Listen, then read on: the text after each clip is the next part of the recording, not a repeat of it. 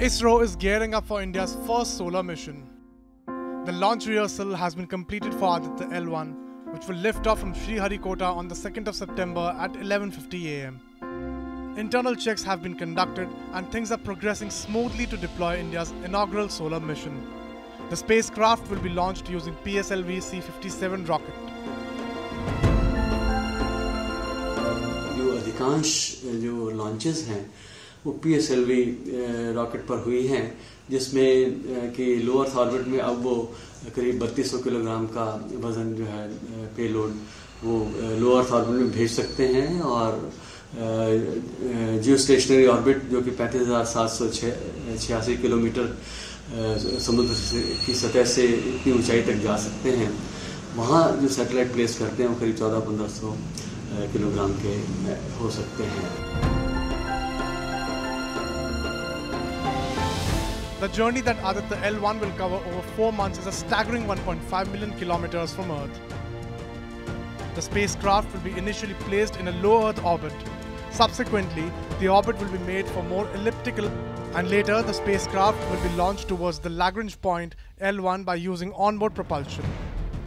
While traveling towards L1, Aditya L1 will exit the Earth's gravitational sphere of influence. Once out of it, its cruise phase will begin and the craft will be injected into a large halo orbit around L1. Aditya L1 mission is going to be launched on 2nd of September at 11:50 am from Sriharikota.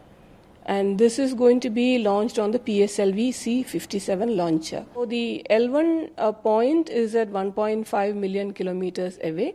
So it will take about 100 to 120 days to reach the point. Will Aditya L1 land on the Sun? No. Unlike Chandrayaan 3, which touched down on the lunar south pole, the solar probe will instead be positioned at the first Lagrange point in the Earth-Sun system.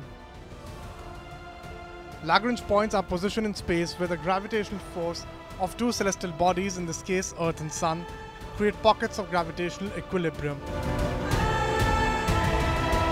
This allows the spacecraft to remain in one position without having to burn fuel. There are 5 Lagrange points in the Earth-Sun system, L1 to L5. The L1 and L2 points, which are closest to Earth, serve as good spots for observational studies.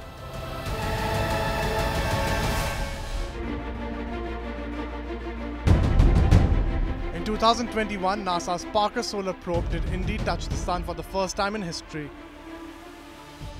The spacecraft navigated through the Sun's upper atmosphere, known as corona.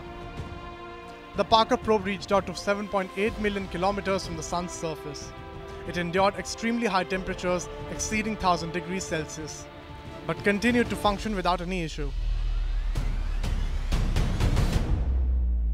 On the contrary, the Aditya L1 spacecraft will be positioned much farther from the Sun than NASA's Parker Solar Probe and will not encounter such intense heat.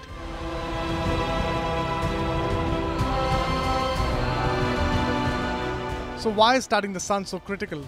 That's because solar weather and environment affect the weather of the entire solar system. Variations in this weather can change the orbits of satellites or shorten their lives. They can interfere with or damage electronics on board, and even cause power blackouts and other disturbances on Earth. So knowledge of solar events is key to understanding space weather. The Sun's extreme heat and magnetic behaviors can give us insights into our galaxy and beyond.